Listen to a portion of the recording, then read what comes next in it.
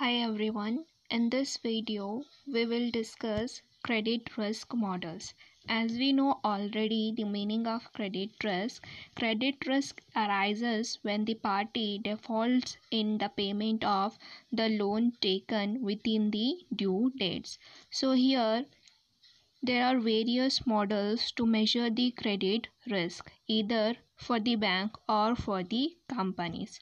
So the first model is Altman's Z-score model, and this is very important model, and from this model there will be illustrations as well. So let's discuss this. So this model was proposed or founded by Professor Edward Altman in the year 1968. This Z-score is derived from the formula. Why this is called as Z-score means, when we look into the formula we will understood that there is Z in the formula. That's why this is called as Altman Z-score model. So this model is basically established on 5 financial ratios. So these 5 financial ratios or 5 financial factors will help us in predicting the possibility as to when a business firm may go into bankruptcy. So according to this model, this person Edward Altman, he has given 5 financial ratios, means 5 financial formulas he has given. So if we calculate 5 financial ratios, we can predict the possibility whether the business will go into bankruptcy, that is insolvency, or it will be in the safer zone.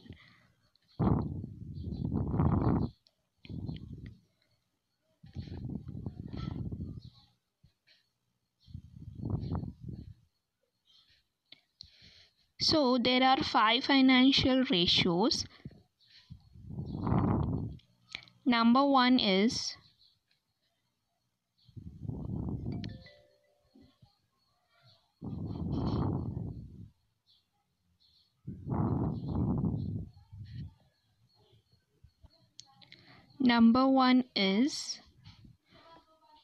working capital divided by total assets.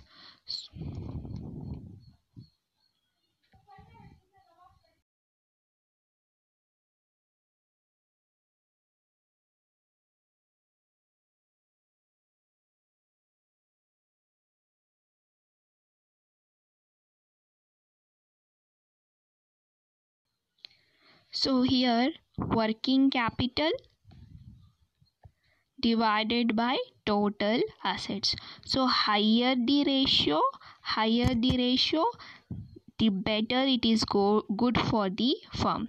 So working capital divided by total assets, that is WC divided by TA. So this ratio is represented by X1 and its weightage is 1.2. So next one is, the second one is retained earnings divided by total assets. So retained earning is something which we have saved from our profits for the future purpose. So here also, the higher the ratio, the better is for our firm. So it is represented by X2 and its weightage is 1.4.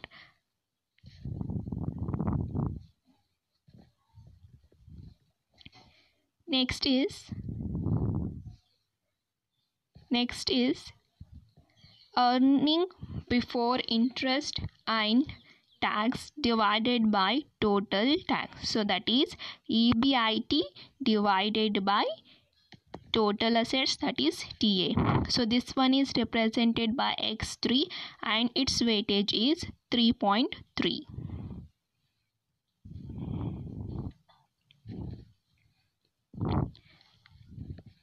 The fourth one is market value equity divided by total liabilities. So market equity that is ME divided by TL, and this is represented by X4 and its weightage is 0.6. So the last ratio is sales divided by total assets, and it is represented by X5 and its weightage is 1.0.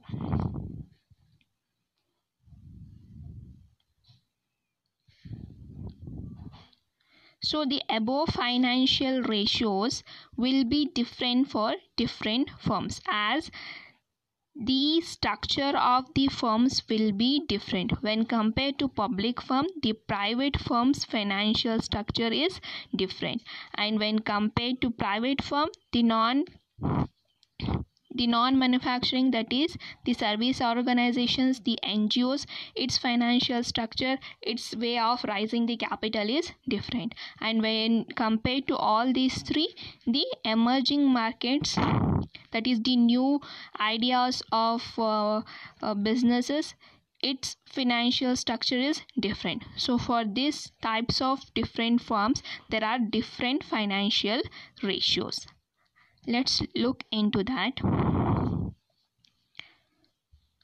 So the first firm is the public firm or the government undertaking. So for this one, the formula is 1.2x1 plus 1.4x2 plus 3x3 plus 0.6x4 plus 1.0x5. So where this x1 is working capital divided by total assets. This x2 is retained earnings divided by total assets. Next, x3 equals EBIT divided by total asset, that is earning before interest and tax. Next, this is x4. x4 equals market value of equity. So market value of equity here means, so companies' shares will be listed in the stock exchange, right? So whatever the shares which are there in the stock exchange, the value of that is called as market value of equity shares, and the book value of all the liabilities. The last one is x5, that is the total revenue, total sales divided by the total assets. So next form is the private firm, the private enterprises. For that, the formula is 0.717x1 plus 0.847x2 plus 3.107x3 plus 0.420x4 plus 0.998x5. Please note all these formulas.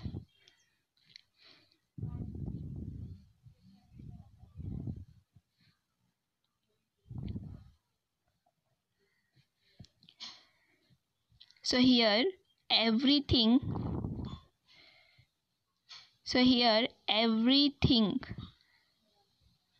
like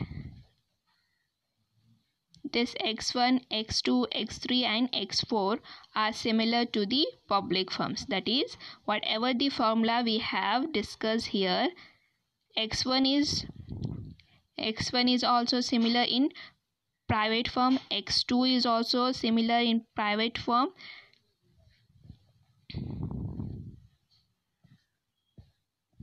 and x3 is also similar, and x5 is also similar, but the difference is there is variation in the X4, that is calculating the market value of the stocks.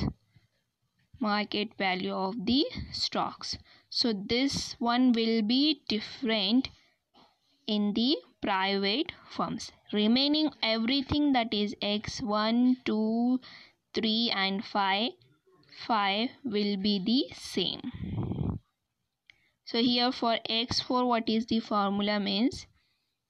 X4 equals book value of equity. Here it was market value of equity, but here the book value of equity divided by the total liabilities. The next firm is the non-manufacturing firm, that is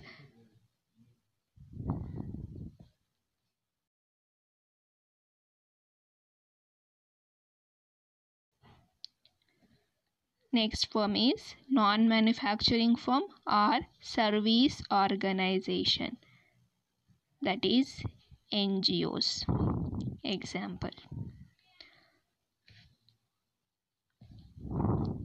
So for them, 6.56x1, 3.26x2, 6.72x3, 1.05x4, where same here again, x1, x2, x3, x5 will be same, but the difference will be in the x4. Here market value of equity same to the public firms and divided by total liabilities. The last one is the emerging markets, that is the new business, anything new business ideas, new entrepreneurs, they are classified under the emerging markets. So for them, they have to follow the ratios of public firm. So let's look into the benchmarks.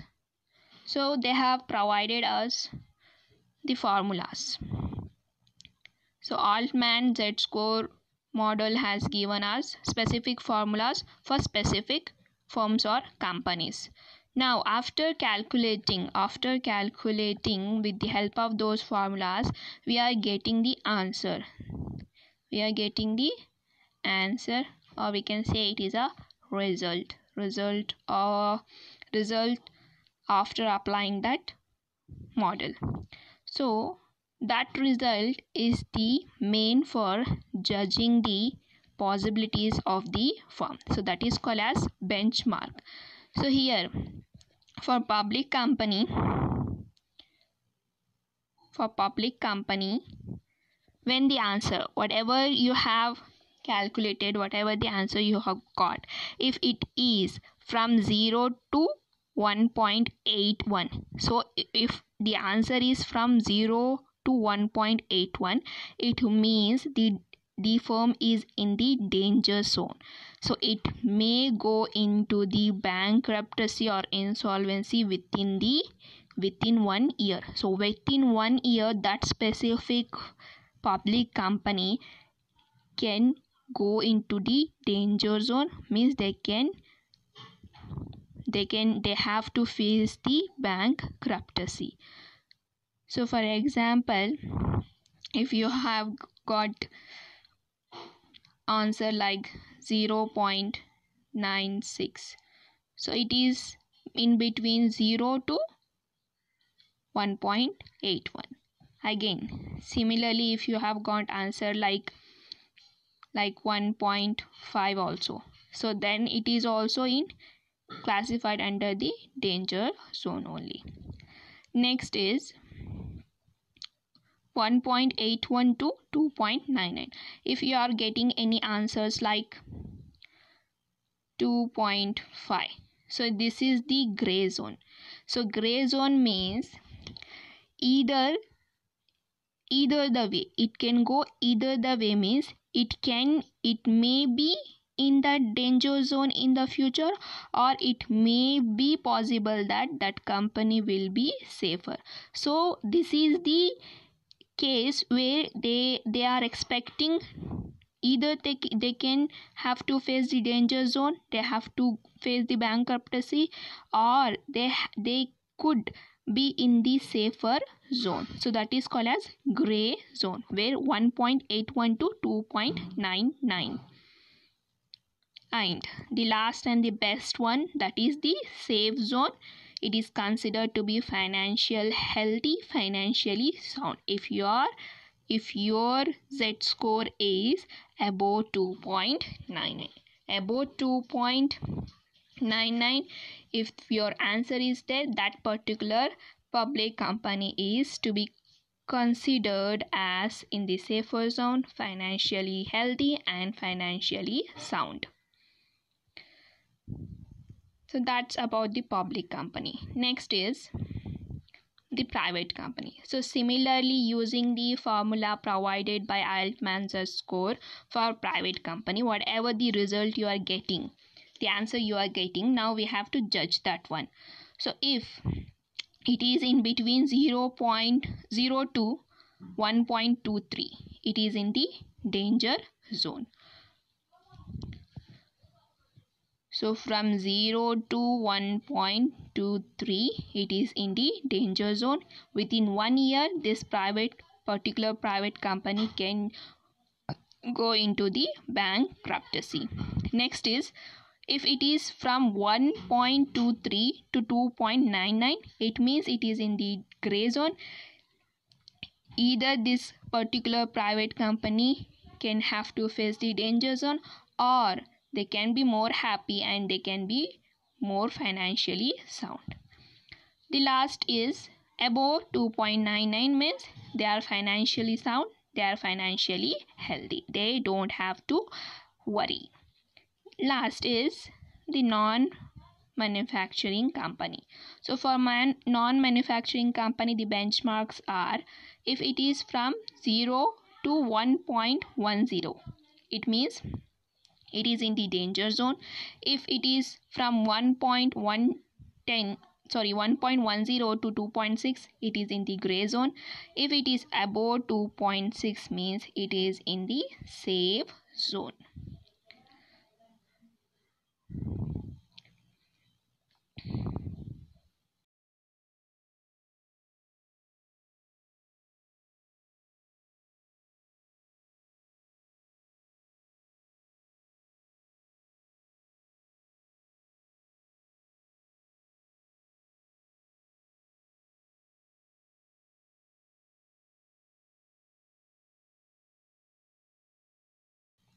So this is all about today's video.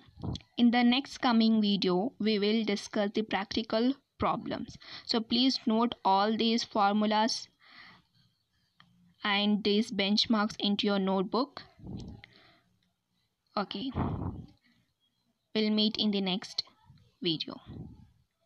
If you have any doubts, you can ask in the group. Thank you.